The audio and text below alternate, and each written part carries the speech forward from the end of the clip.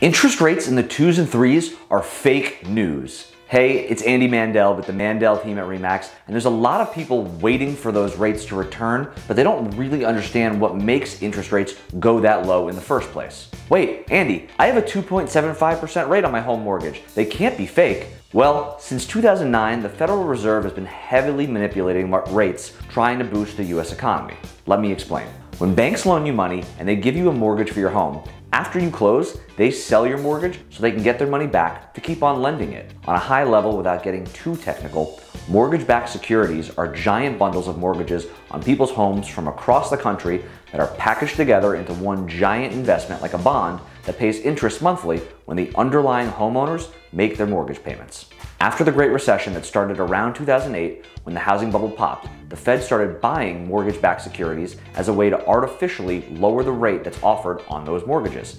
If banks are guaranteed to be able to resell those loans to the Federal Reserve, they can make those loans at a lower interest rate to you, the homebuyer. Between February 2009 and July 2010, the Fed purchased more than $1 trillion in mortgage-backed securities to stabilize the housing market. The amount that they purchased has gone up and down slightly ever since. When COVID hit and tons of businesses closed, it caused a recession at the beginning of the pandemic. To prop up the economy, the Federal Reserve increased their buying of mortgage-backed securities on a massive scale. This is known as quantitative easing, and the last 2 years have been the largest quantitative easing we've seen in history. On March 11th, 2020, the Fed was holding $1.37 trillion in mortgage-backed securities, and today they hold more than $2.73 trillion worth of mortgage-backed securities. This is why rates dropped to the unrealistic lows that we saw.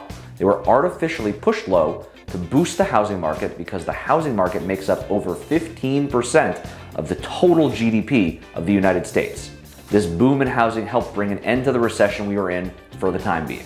The rise in interest rates we've seen in 2022 has been the fastest increase in rates in 28 years. And it's because the Fed stopped buying these mortgage-backed securities and they're set to begin quantitative tightening, where they begin to sell mortgage-backed securities rather than purchase them.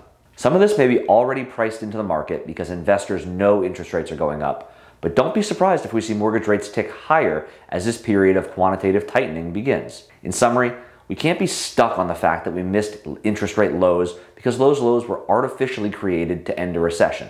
In a future recession, the Fed is likely to again lower rates and purchase mortgage-backed securities, and we could see these crazy low mortgage rates return. When the housing market was going up and up, everyone was complaining about how difficult and terrible it was to buy a house. The only way to slow it down is to raise rates. You just can't have it both ways. But let's not forget that historically, the housing market has rates between 4.5 to the 6% range on average. That's where we predict things to settle once the current volatility subsides. So that's why those interest rates are fake. If you have any questions on what these interest rates mean for you, give us a call, shoot us a text, or send us an email.